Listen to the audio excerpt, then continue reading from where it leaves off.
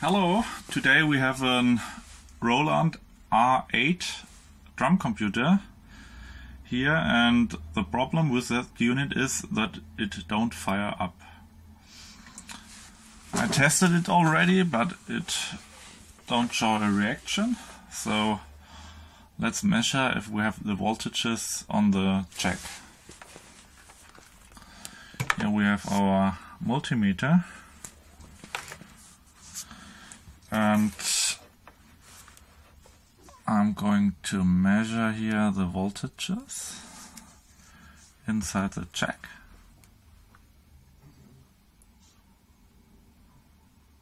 Now we have a voltage, and we have another voltage too. Yes, that's right.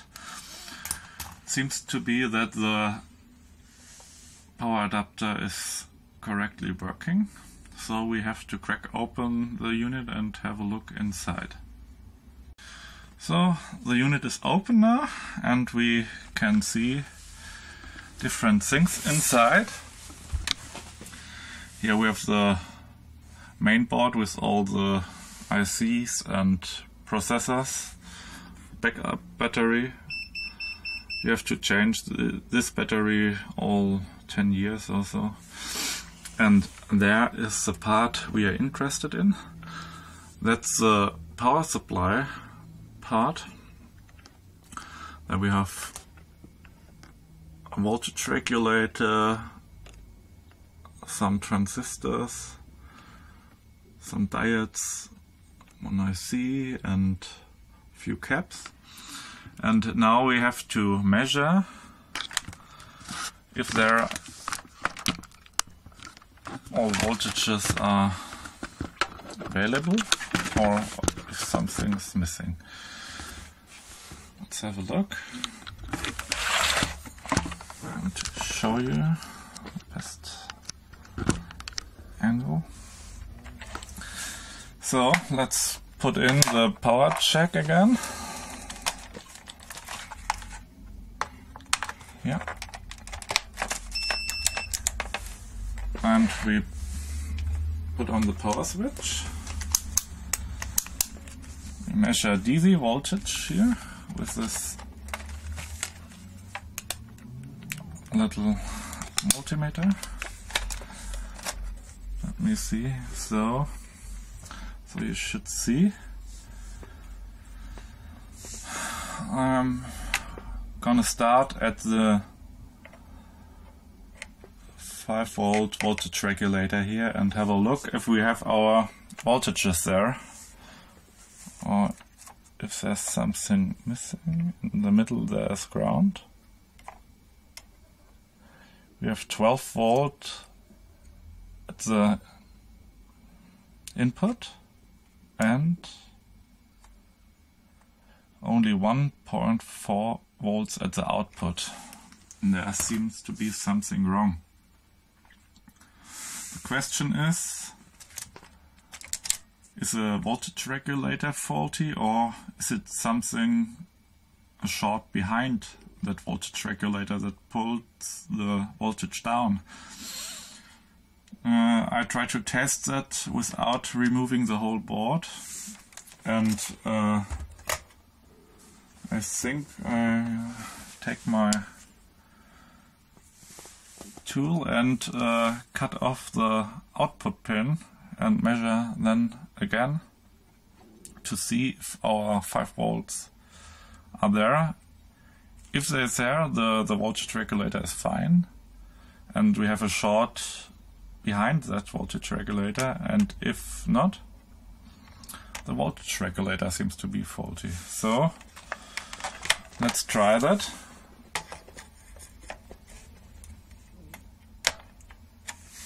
So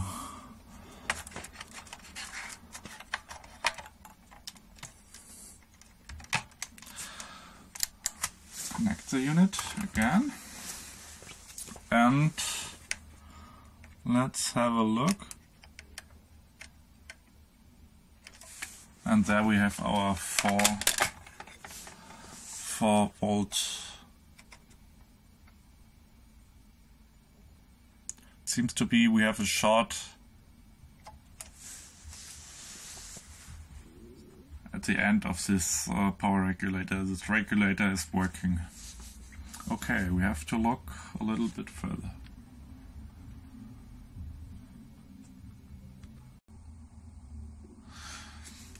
So, I measured the voltage regulator, and we have an input of 12 volts and an output of 1.4 volts. And to test it in circuit, and I don't want to remove the whole power board here, I cut the last output pin and measured again, and it seems so that the voltage regulator is okay, because with the cut trace I have around 4.8 volts, what should be fine. So we seem to have a short after this voltage regulator, and we have to look a little bit further. So I resoldered the connection here on the power regulator and removed the board from the chassis, and now we can try without the cables from the main board if there are our 5 volts on the power regulator. If we know we have a short on the main board and not here on this power board. So let's have a look.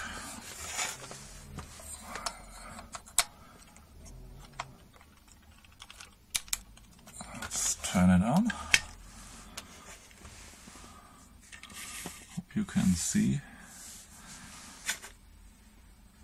Hope you can see it, and let's check. So we have our 12 volt input, and now we have our 4.8 volts output. So that's the problem. We know we have a short on the big board and not on this little board. We have to try and to search for the short. So I tried to locate the short, and therefore I connected these connectors back again, and when I connected one, I measured the voltage on the regulator, and I wanted to see which line has to have the short. But now I connected all the 3 lines, and we have our 5 volt back, and the unit is powered on. So let's have a look if there is maybe a cold solder joint or something like that, because I don't know what it could be. It seems to be fine now, and that's the only thing I can imagine at the moment. Maybe the connectors here had a little bit problems with the connection, and I removed them and put it back, and maybe that was the problem, and now we have the voltage is back. But I'm a little bit curious, because we had a short and now it's gone, and the connection problem wouldn't explain that. So I will have a look and tell you when I found something. So I removed the board completely, and it seems to be fine. The condensators looks fine, the caps here on the board, and nothing really gets very warm when it's connected. Expect the power regulator, but that seems to be normal. I run it for 5-6 minutes and it's okay. It's around 60 degrees Celsius. So, but when I have opened the unit now, I will give a little bit deoxidation here to the faders, because they usually are cracking and make funny noises, and we don't want that. So I use a contact cleaner here, and give in a little lubricant and make them work fine again.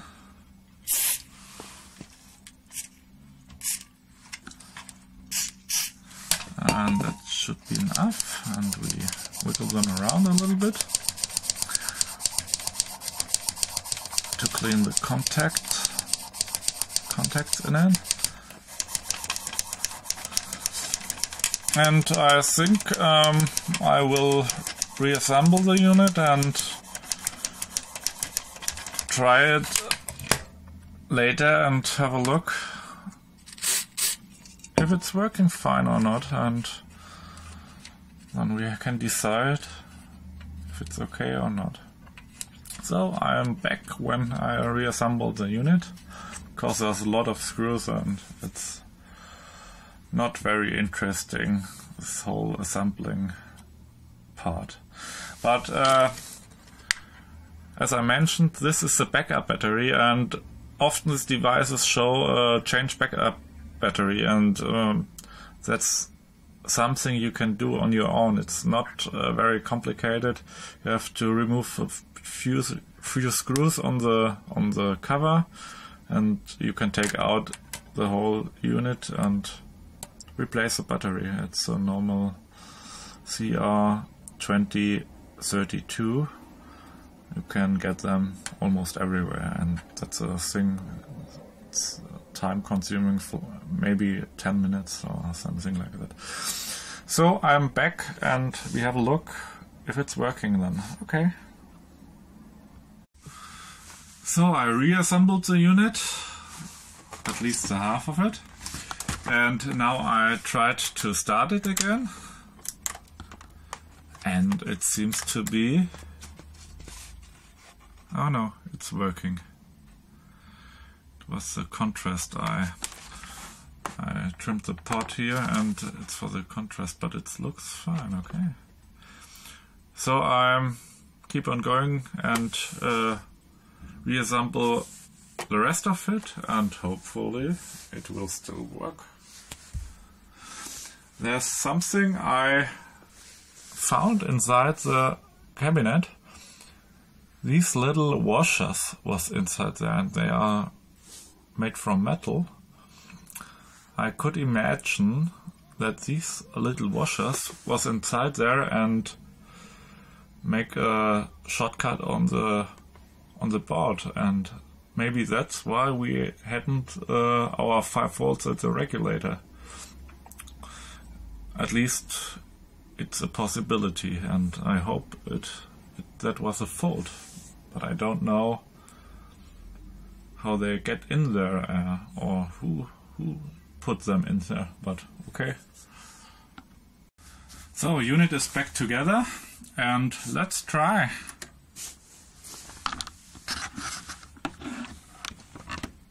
Looks good. Looks very good.